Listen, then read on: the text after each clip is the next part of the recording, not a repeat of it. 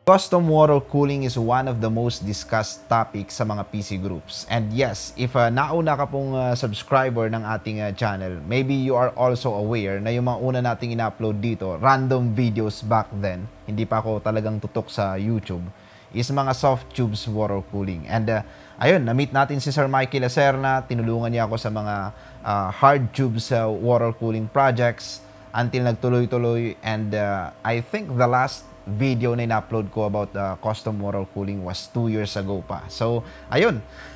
We are back on this channel and show you some components that you need to know if you want to have a custom water cooling setup. At the same time, random pointers. Nagpatulong na rin tayo kay Sir Mike Samsin ng Tantric PC Mods kasi medyo hindi na tayo updated eh. 2 years na rin ang tinagal before ulit tayo humawak ng mga ganito. And yes, hindi na tayo magpaligoy-ligoy pa. Let's talk about this.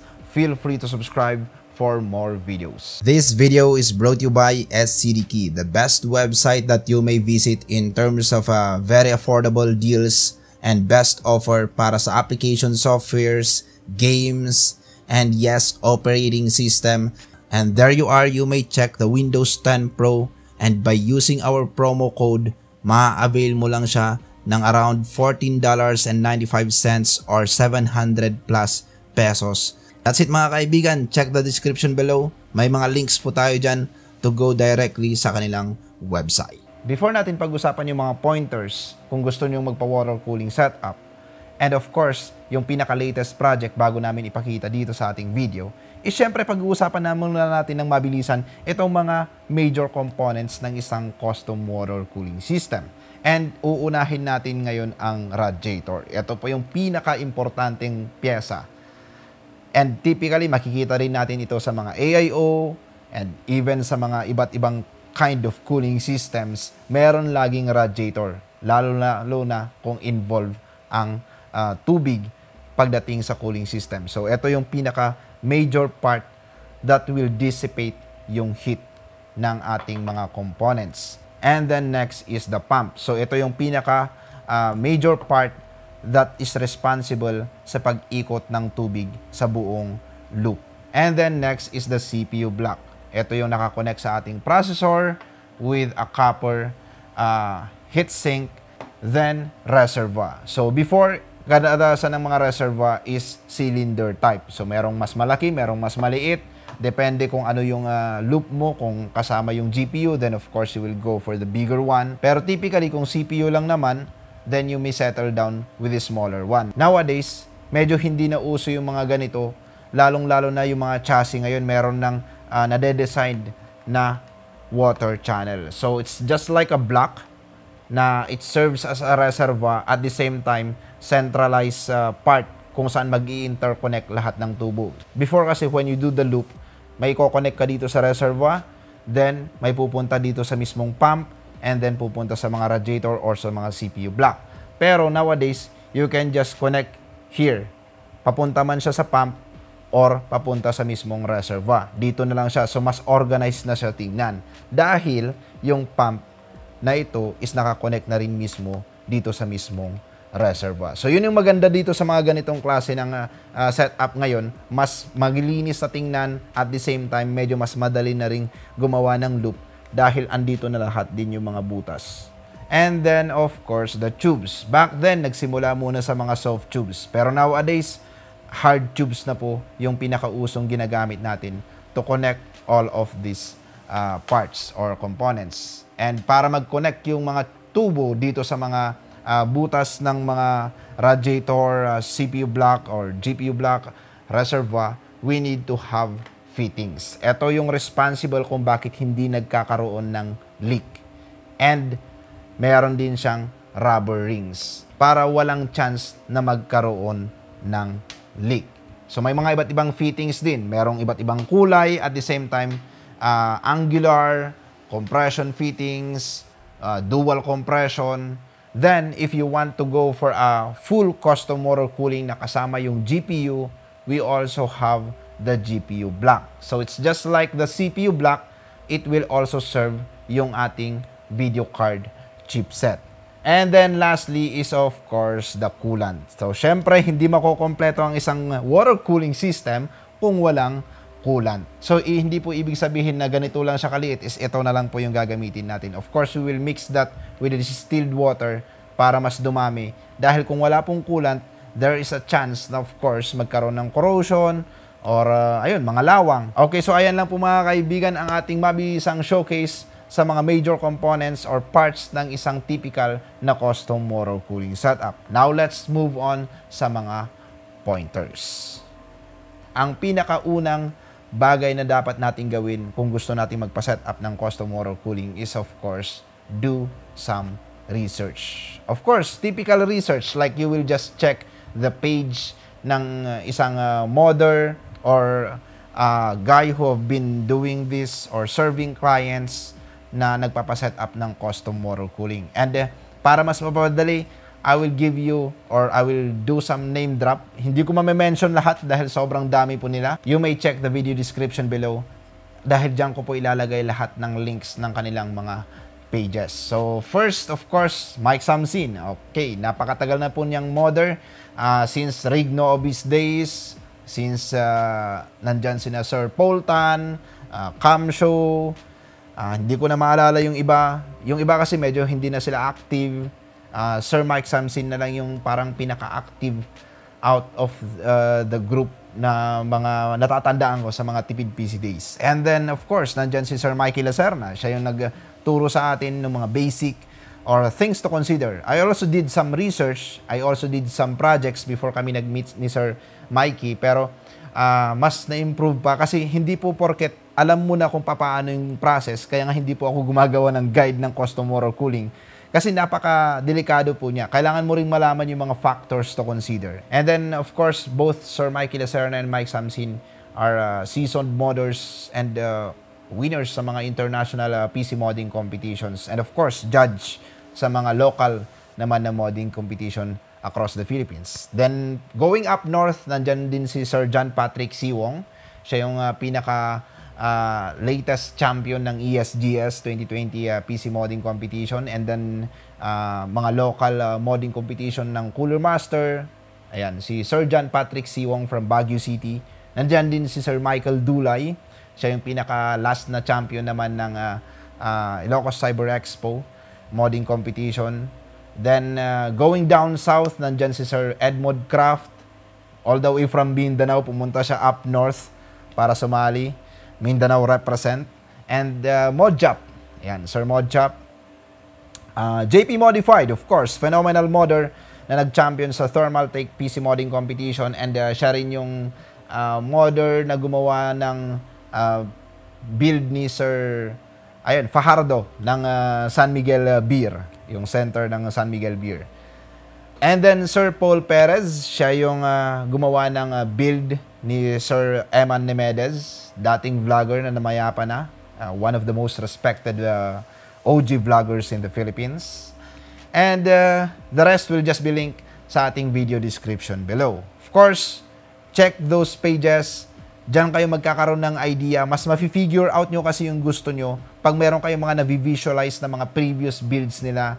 Then after that, we will jump now sa ating mga factors na you need to consider. Of course, number one is cost.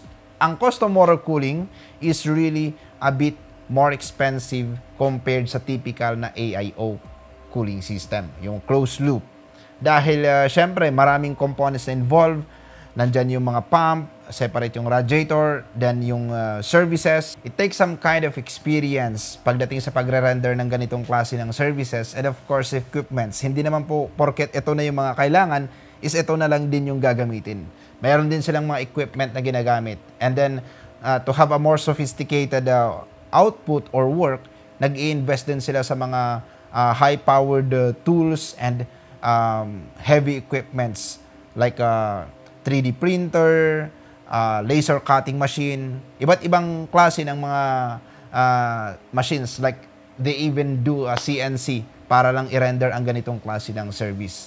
So medyo may kamahalan po siya. Like a CPU custom water cooling, siguro ang pinakamura nasa around 15K to 20K more or less. Pero kung kasama na po yung GPU, that is around 50K to 100K more or less. And then of course, same with the CPU din, pwede rin siyang umabot ng around 50K, depende rin sa gagawin. Pero yung pinakamura nasa around 15K to 20K. And then next is parts compatibility. Yes, almost all of the parts are pwede namang i-custom water cooling system. Pero hindi naman po lahat is applicable or hindi rin lahat is compatible. Like for example, the last time I did was yung custom water cooling na sana kasama yung GPU.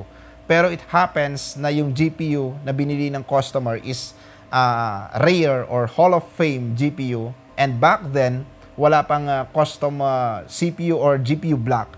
Kaya medyo nahirapan akong maghanap, and that is the reason why we consider parts compatibility. We need to know or we need to ask the modder if this specific item that we will avail is meron ng GPU block para at least malesen yung chance na pwedeng madelay yung project or magkaroon ng hassle na we will cancel yung project dahil nga hindi rin pala compatible yung nabili natin. And then third is chassis.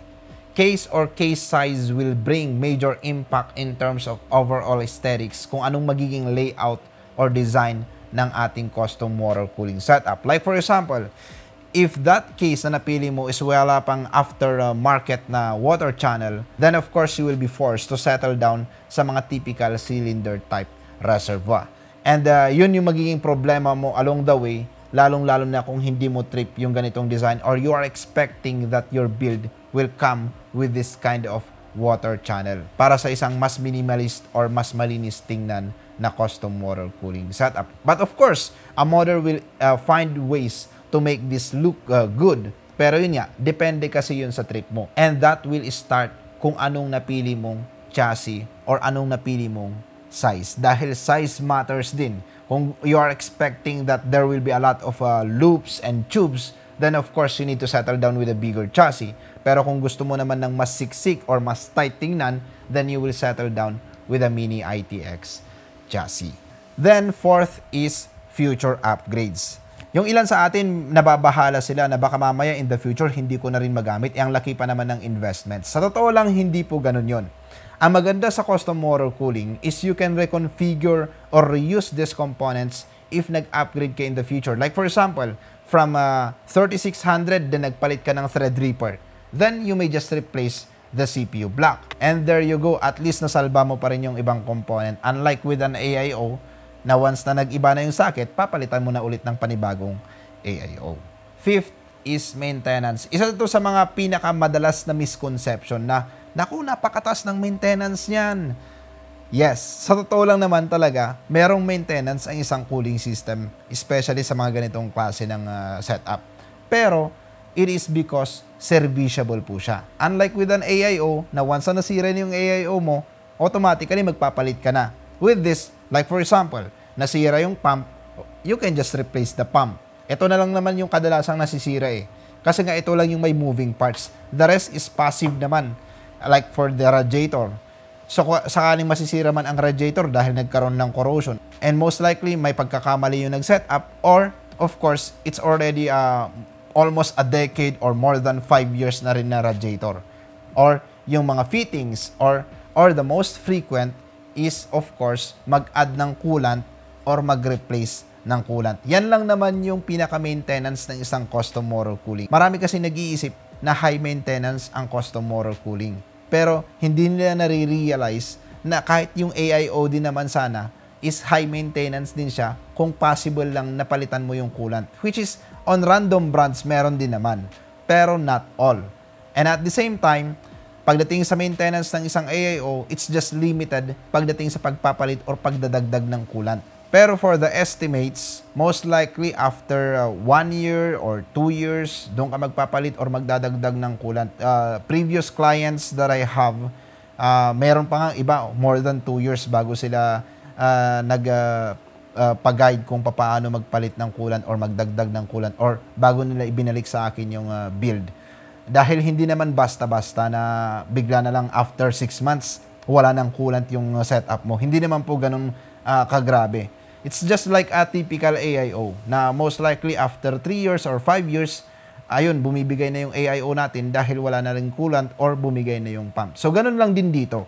Kaya yun yung naging dahilan kung bakit nagkakaroon ng mga misconception, especially sa mga comments sa mga groups na they are speculating na high maintenance, mahirap gawin yan, delikado yan. Basta nagpagawa ka sa talagang eksperto or talagang gumagawa ng custom water cooling experience, safe na safe yung build mo. Kung meron man tayo siguro mga nakikitang issues, those are very isolated and kadalasan yung gumawa siguro nun hindi pa siya ganun ka-eksperto or tinipid yung parts, or I may say it very seldom. And then lastly is warranty. I think this is another thing na medyo maraming myths tayo naririnig na pag nag-custom water cooling ka na, void na yung warranty mo. Yes, I admit that if ang pinag-uusapan natin is siguro about the GPU block. Pero kung ang pinag-uusapan naman natin is all about the CPU, it's all about the other components ng ating water cooling system, hindi naman po mavo-void yung mga warranty. It's just that pagdating sa GPU block, there is this kind of terms na once na ginalaw mo na yung cooler, automatically mavo-void na yung warranty mo. So that is just kind of added risk bilang isang modder or bilang isang gumagawa ng custom water cooling, na malaki yung responsibilidad nila pagdating sa warranty dahil sila yung gumagawa ng unit mo. Kaya nga dahil dito, I always advise na if gusto nyong magkaroon ng custom water cooling setup, especially kung do-it-yourself yung gagawin ninyo, settle down muna sa CPU. Or the best is of course ask a modder to do it for you, an expert to do it for you. Well, still, like sa usapang maintenance, that is also a very isolated thing that will most likely to happen. Pero at some point din naman, meron din naman mga contacts ang iba nating mga kasamahang modders that if that will happen, still they can ask some kind of special guarantee or special warranty request kung nagkaroon man ng problema dun sa kanilang ginagawang GPU. And ayun, yung dahilan din siguro kung bakit I always recommend you guys that sa mga initial, especially sa mga first na custom water cooling setup nyo, before you will do it yourself, is magpagawa muna kayo sa mga expert or sa mga professional na or experience in doing this custom water cooling setup. Alright, so that's it muna ang ating mga random factors or major things to consider. Of course, very thankful tayo kay Sir Mike Samsin. Kung may mga things naman na gusto kayong idagdag, you may just comment down below. Kaya disclaimer lang mga kaibigan, this is not a guide but just kind of a random facts to know about water cooling setup. And yes, for more videos like this, feel free to subscribe.